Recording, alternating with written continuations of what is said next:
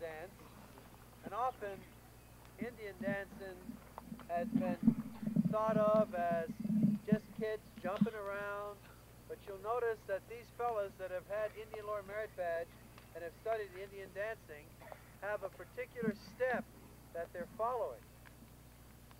And each movement, and as the Indians practice this, then of the group, someone who did it maybe better than the others was selected to do a solo dance.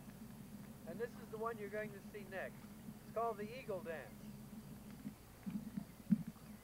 And in the Eagle Dance, it symbolizes the Indian nation, that when the red men first were in America, however they got there, they had the whole country pretty much to themselves.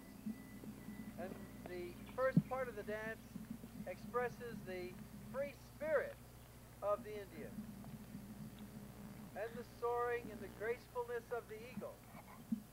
But then, with the coming of the white man, and the hunting of the buffalo, and the usurping of their lands, why the Indian spirit is broken.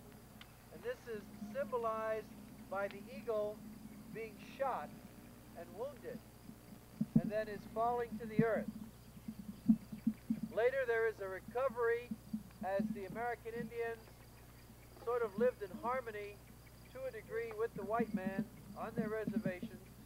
In fact, it's my understanding that today there are more Indians in the United States than they were when the colonists got there. Of course, there's more colonists there too, in a sense. But then the recovery of the Indian, and that signifies the free spirit of the Indian, and it's the spirit of the Indian in the eagle that flies on to the end.